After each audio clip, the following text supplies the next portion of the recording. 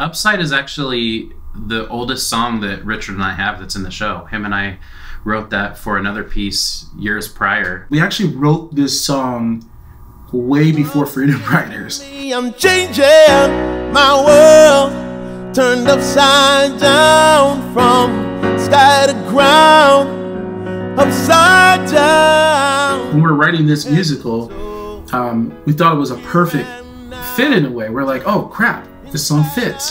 Had some more additional stuff put in there, the words have changed, and we've added a freedom song to it as well. John Lewis moves from our song into Oh Freedom, which is a spiritual that was sung during the movement of the 60s. Oh, freedom. Oh, freedom.